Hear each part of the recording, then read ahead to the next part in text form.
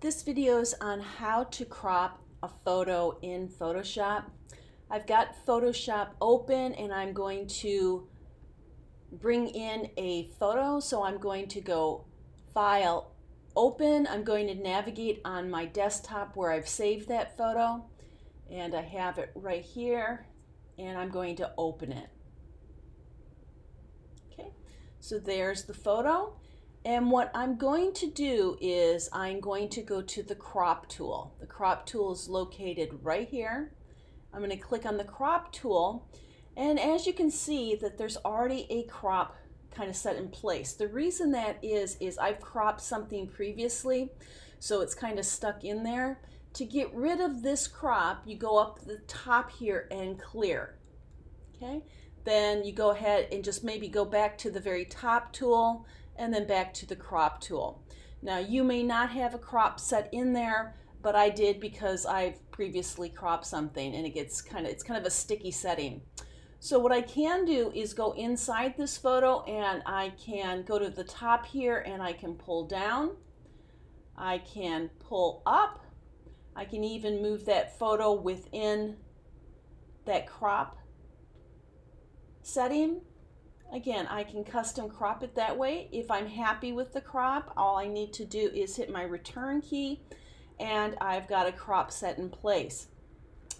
Now I'm going to actually hit undo a few times because I want to do something that is more of a custom crop than that, meaning I want to set a particular width and height. So I'm just going to go edit, undo crop. Okay, so I'm going back to the crop tool again. And notice at the top here where you've got width, height, and resolution, I can come in here and I can put a width.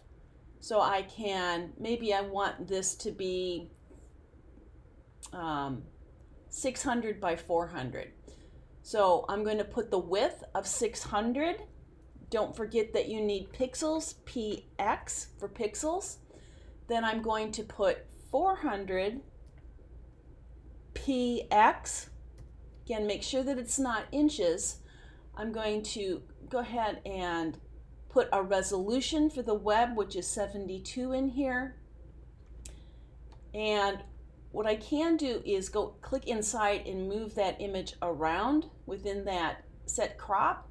When you're happy with that crop, you can go ahead and hit your return key twice and it resizes that photo. I'm going to go ahead and zoom in with my zoom tool here to see a little bit better. Now I'm zoomed a little bit too much.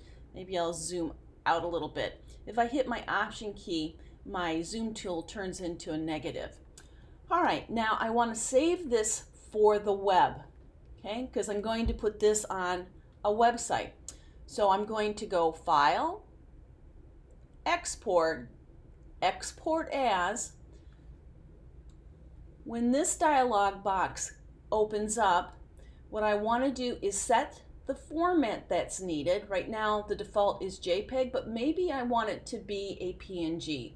So I'm going to set it as PNG. Okay. It's the size that I want it to be. Okay, so I'm fine with the setting here. I'm not going to change the canvas size. The metadata, the color space, I'm good with all that. So I'm going to say export. Now Photoshop wants to know where I want to save it. I'm going to save it to my Art116 folder, my name folder, my images folder, and then I'm going to rename this, okay? And I'm going to call it Bear Photo, and I'll call it 1. Notice that the name has no spaces in it, and I'm just using a hyphen to separate those words, and I'm going to save. Okay, I'll do that one more time. I'm going to go File, Open, going to navigate to another photo that I had saved on my desktop, and I'm going to open it. Okay, going to the crop tool, I can put in a custom crop. Again, width, height, and resolution. So width, height, and resolution. Or I could just come in and I could crop it in any manner that I wanted to, kind of freehand. but I'm going to set it at a particular width and height. So I'm coming in here, I'm going to put, I'll do 750 pixels, px. I'm going to do a height of 250 px. I can move the photo around. I have to make sure that I'm inside this crop area. I can move it around whichever way that I want it to be. Okay. If you're happy with the crop, whoops, not quite yet. What we need to do is put the resolution in here, 72. And if you're happy with the crop, you can go ahead and hit your return key twice and it sets that in there. I'm going to go ahead and zoom in. And just to prove that it is the right size, I can go under Image, Image Size. Try that again. Image, Image Size. Brings open this dialog box. I can see that the dimensions are 750 by 250 pixels. That's exactly what I need. Just say OK. And then I can export it for the web. I can go File, Export, oops, lost that menu, Export As, okay. Taking a little bit of time for that to load. Now, depending on what you're supposed to save this as, and I'm referring to maybe a class exercise, I'm going to choose the format. Maybe this time it's supposed to be a JPEG, I'll leave it at a JPEG. I'm good with the image size, the canvas size, the metadata, and color space, and all I need to do is export. And I'm going to hit export. I'm going to make sure that I save it to my website image folder, so I'm going to click into Art116, my name folder, my images folder, and I will change the name. And by the way, make sure that you're leaving the extension JPEG. So I'm going to go ahead and change it to flower.